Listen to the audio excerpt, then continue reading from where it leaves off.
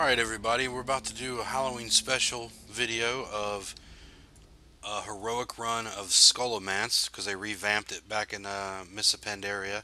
The original dungeon was done in vanilla and was one of the hardest dungeons to do during vanilla. It's one of the last dungeons you would come into um, during vanilla. So, the lore behind Scholomance. I'm going to do my best in following up the lore here, but before we walk in, I'm going to show you guys a little trick. Used to have a key to get into the door here. What I used to do, because I didn't have a key and my friends needed to get in to do like the Pally mount run or whatever, when he's getting his Paladin mount, um, I would come here as a Warlock and life tap myself down to no health and then Hellfire myself to death, run back as a ghost, walk through the door, then pull this little torch lever to open the door back up so they could get in. Alright, so let's enter the dungeon here. And we'll go over some of the lore real quick of Scholomance. Scholomance was founded by the rogue wizard Kel'Thuzad nearly, 10 years ago in Old World standards near vanilla. Um, his cult of the damned renovated the ancient crypts beneath the Sierra Darrow, which is the island that it's on, and it's in the middle of Daramir Lake. It's an old, or let me see if I can pronounce this right, Arathorian fortress, and he turned it into a school for necromancy. The cult used this place to train its mortal agents and prepare to unleash the plague of undeath upon Lordaeron. It has been brewing with young talented wizards and adepts all this time. No one in Lordaeron knew. Originally, the Barra family of Alterac owned the land and gave it to the cult in exchange for the Lich King's blessing of immortality. Now, the Barovs remain as undead monsters. One of Kel'Thuzad's mightiest agents, the Ravinian, also lives within the recesses of the school, ever ready to devour those students who show any sign of weakness. The Lich Ras Frostwhisper rules over the site and guards it for the Scourge, but the mortal necromancer Dark Master Ganling serves as the headmaster of the school, succeeding Arej, the summoner, who was headmaster after Kel'Thuzad. So it's kind of like a more wicked, evil version of Hogwarts, in other words. All right, I'm going to read some more here from. So we got the Scholomance has within the series of crypts that lie beneath the ruined keep of Sierra Darrow. Once owned by the noble Barrow family, Sierra Darrow fell into ruin following the Second War. As the wizard Kel'Thuzad enlisted followers for his cult of the damned, he would often promise immortality in exchange for serving the Lich King. The Bear family fell to Kel'Thuzad's charismatic influence and donated the keep and its crypts to the Scourge. The cultists then killed the Barovs and turned the ancient crypts into a school for necromancy known as the Scholomance. Though Kel'Thuzad no longer resides in the crypts, devoted cultists and instructors still remain. The powerful Lich Ras Frostwhisper rules over the site and guards it in the Scourge's name, while, like I said, the mortal necromancer Dark Master Ganling serves as the school's insidious headmaster. This used to be a tough regular dungeon to run back in Burning Crusade, pre-BC, and vanilla. You still needed a five-man group almost to run it during Burning Crusade. It was still a rough run. This one is actually revamped for MOP. It's the heroic version of Scholomance.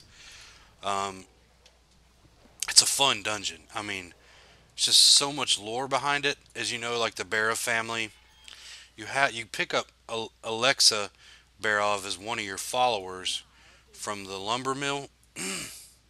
If you have lumber mill in your garrison, you'd get Alexa Barov. He's part of the Barrow family, and I believe there was more Barrow family stuff in Darkshire and Duskwood for the Alliance quest.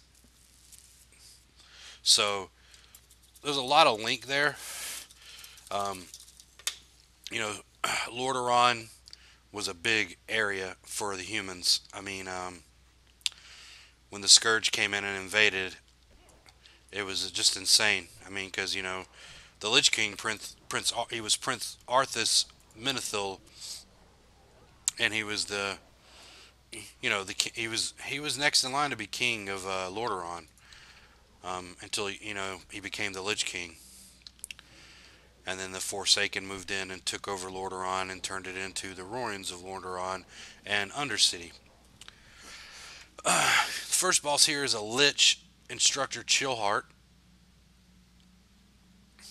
I guess we'll call her or him Professor Snape. Just kidding. All liches have a phylactery here she's draining off of. Now, to totally kill a lich, you have to destroy their phylactery. We've never destroyed Kel'Thuzad's phylactery. Never. So, there's a good chance he may come back, which I would love to see him be resurrected and come back. I mean, he was in Vanilla, he was in, in Naxxramas then, and then they put him in Naxxramas and Wrath of the Lich King, which was pretty cool. So I wouldn't be surprised to see him make a comeback. It's kind of like the whole thing with killing demons in the Nether. The only way they fully die is if you kill them in the Nether. So just remember that. That's just some lore, some good lore for you there. To totally destroy a lich, you have to kill their phylactery. So if you look at it that way, Kel'Thuzad's still around. He's just waiting to make his comeback. And I actually wouldn't mind seeing another expansion kind of like that. Maybe Wrath of the Lich Queen, where it's has to do with Sylvanas becoming the Lich King or the Lich Queen, or Fordragon becoming the Lich King, as he already is. See if we can kind of expedite this fight.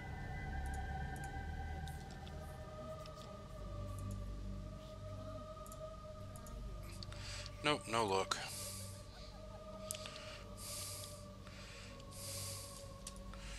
There she is, right there. Let's put a Curse of Doom on her.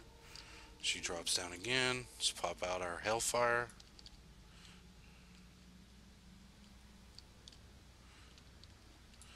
I want to say this is her right here. She's dying so slow. Alright, that's the first. That's the second boss, Jandis Barov. Part of the Barov family I was talking about. Did not mean to do that. The next boss here is Rattlegore.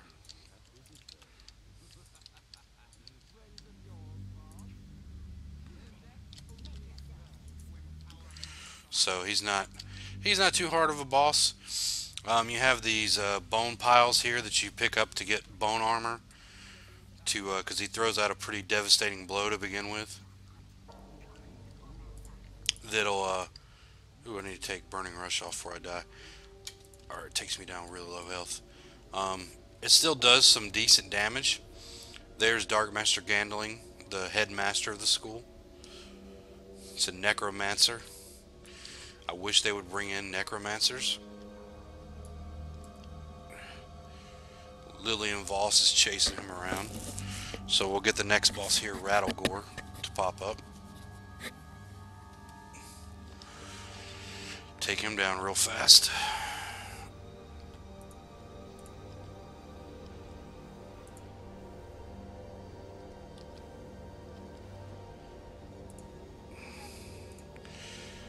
Like I said, this is a fun dungeon to run. If you've never run it, I'd highly recommend it. So much backstory to it. Wow, you could probably make... This would be an easy run to make a lot of gold.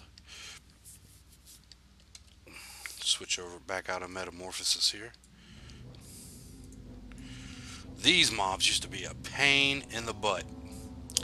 Such a pain. I mean, you had to use your CC wisely in this, because these flesh horrors didn't die easy. You had to kill a lot of the ads around them to take them down.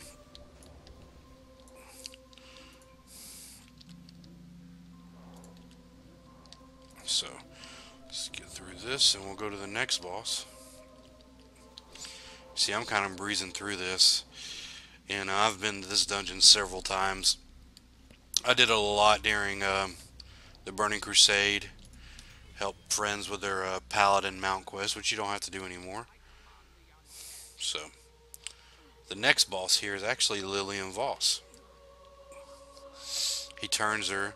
The key here is to try to kill her as quick as possible so she don't go into the the second phase where she releases her spirit.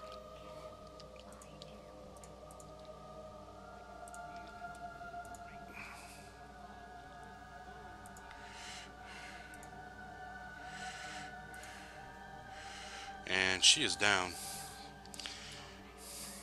She jumps into the necromancer there, Dark Master Gandling. Took down his bone shield. She's dead now. It's over. She asks us to leave her so she can die alone.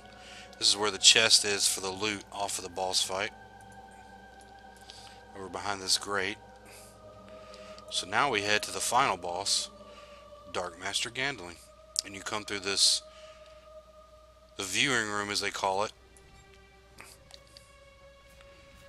Probably could have skipped all this really. I don't know why I ran through there.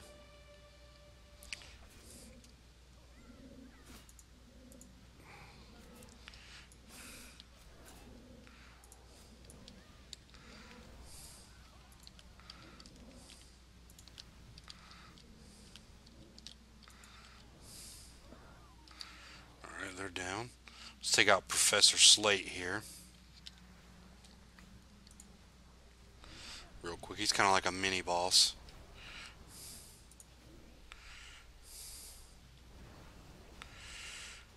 More or less a rip off of Professor Putricide.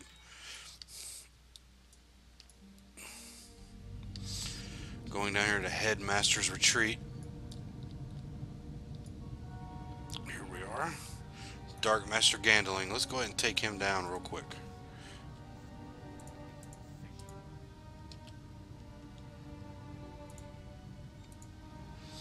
So he doesn't teleport us into one of the rooms.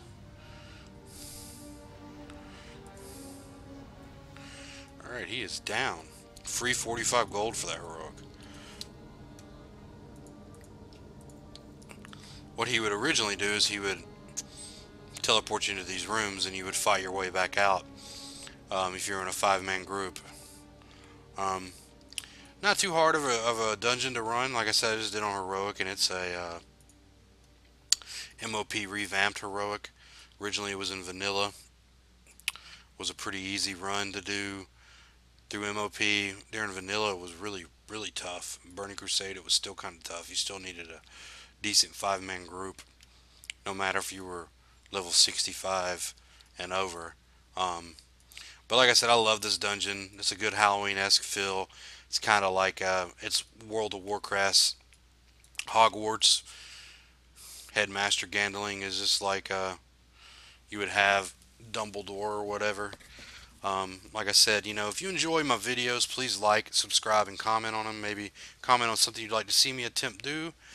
And also go and follow me on Twitter at Sickness Gaming, SIKNESS Gaming. Like my Facebook page, Sickness Gaming, same spelling, but it's a space in there instead of one word. And also stay tuned. You know, if you follow me on Twitter, you'll catch all the tweets I put out when I upload videos or whatnot, so you know when I put a new video up. I also will tweet out achievements or mounts that I pick up if I'm not doing a video at the time. That's about it, folks, and I just want to tell everybody thanks for the support, thanks for watching, and have a happy Halloween.